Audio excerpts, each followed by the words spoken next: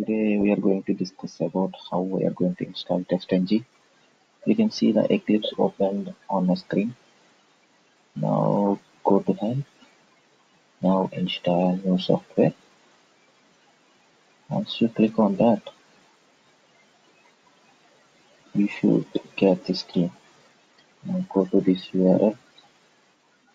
I'll provide this URL in the description below. Please copy that. And,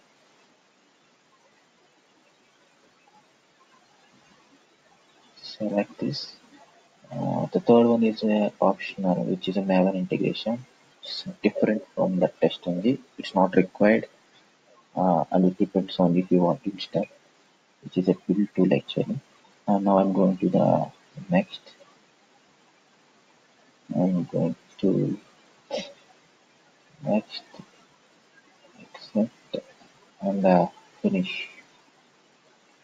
You can see it's installing the software, and it's going to take some time. Right click on the folder and you run as, and you can see the TestNg test option here, where you can run the project as a TestNg project. Thank you for watching the video, and for more videos please do subscribe. Thank you.